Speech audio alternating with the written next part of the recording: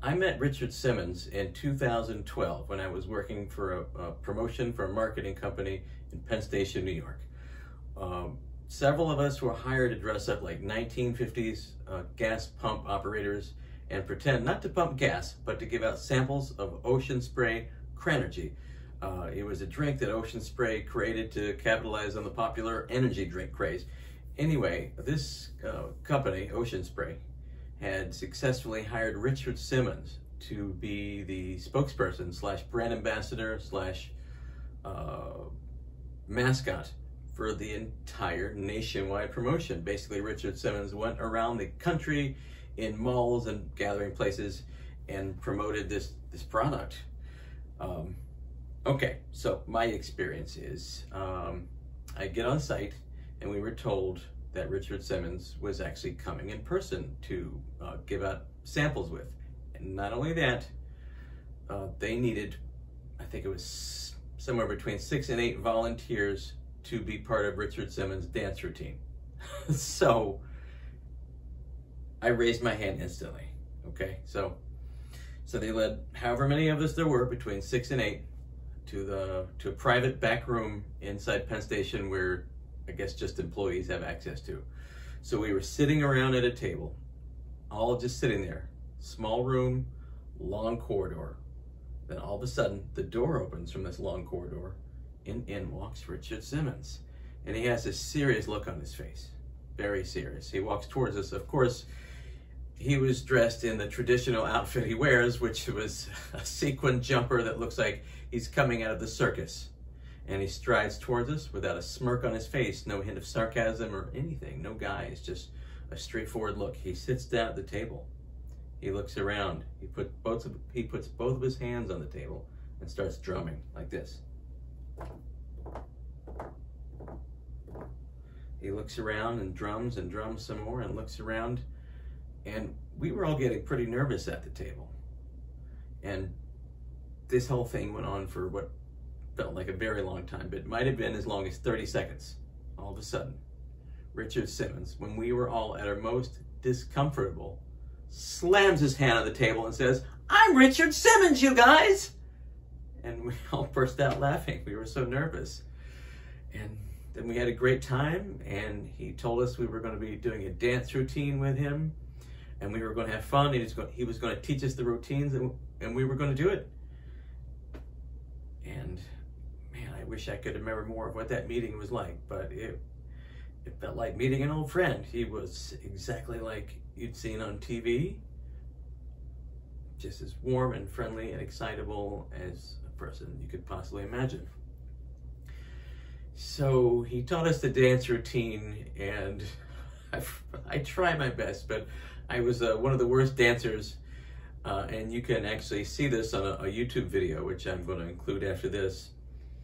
Yeah, we were doing this number and sashaying, and I just couldn't pull it off. But people loved it, and there was photographers everywhere. And after that dance routine, Richard Simmons was giving out shots of Ocean Spray Cranergy to everyone in Penn Station for 3 straight hours, you guys, 3 straight hours.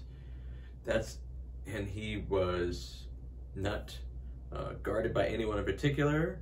He didn't have security running around with him. Richard Simmons was running all over the place, talking to people, giving them samples. And I was right there with him with a tray of cranberry energy juice samples, Cranergy, getting more, coming back to Richard Simmons. He had so much energy. It was unbelievable. He hugged people. People cried. They high-fived him. He took a lot of photos. It was about 2000. I said 12, but I think it might have been 8 or 9. I can't remember. Anyway, selfies weren't quite as popular yet at the time as they are now. But he even prayed for someone. Because people naturally just want to come up to him and tell him all their troubles, because he just inspired so many people on TV and motivated them. I'm sorry I'm crying, but it was a very special 3 hours of my life. I'd never seen anything like it. Can you imagine any other celebrity doing that? Unrestrained, running around in a public area giving away samples of an energy drink? I can't imagine any other celebrity even attempting this. He was very special that day. Never ran out of energy. And right before he left, I gave him my agent's card. I had a very old talent agent at the time named Dorothy Palmer, and she said, if I ever meet any celebrities, make sure that I give them her card. So I gave Richard Simmons her card. Dorothy Palmer was her name. Then I go on my merry way. A couple months later, I was in Times Square because I was doing another job. Then who steps out of a car but Richard Simmons himself? He looks right up at me and says, I called Dorothy. I couldn't believe it. I said, you did? He said, yes.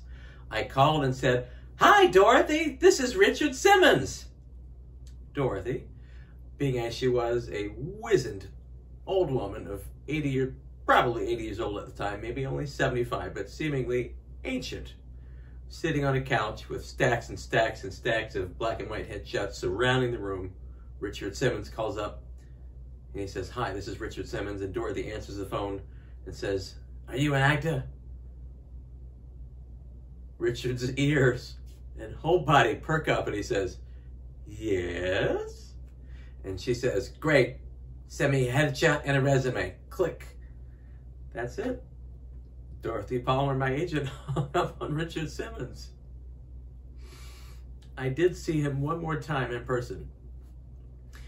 It was another 6 months later. I was working another strange job in JFK Airport. I'd just gone through security in order to start my day giving away go-go Wi-Fi passes. When all of a sudden, right behind me at the security checkpoint line, I heard, bins, bins, we need more bins. Richard Simmons was in the security checkpoint line acting like he needed more bins for whatever he was carrying. I mean, there's no pockets in these outfits he wears, you guys, no pockets. Maybe, did he have a bag inside it? I don't know. He must have had a cell phone and IDs, a keys, I don't know, but he didn't seem to be carrying anything. Anyway, as you can imagine, the sight of Richard Simmons at security grabbing bins and making a fuss and screaming, we need more bins. Can you imagine anyone else possibly getting away with that? I can't. Thank you, Richard. Thank you.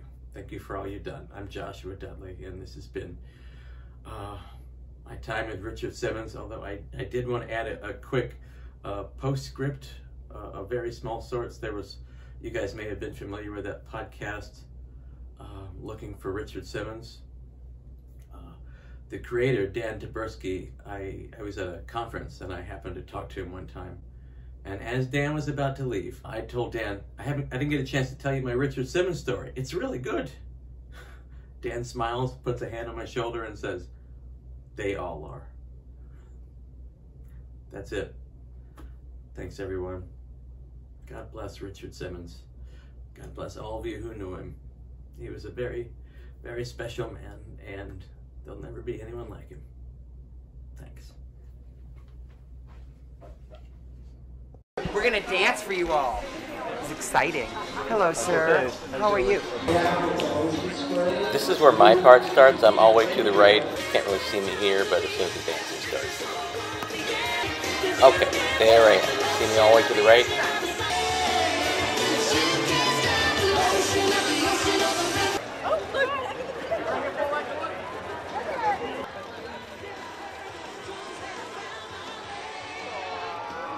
So, thank you, Ocean Spray. We love you.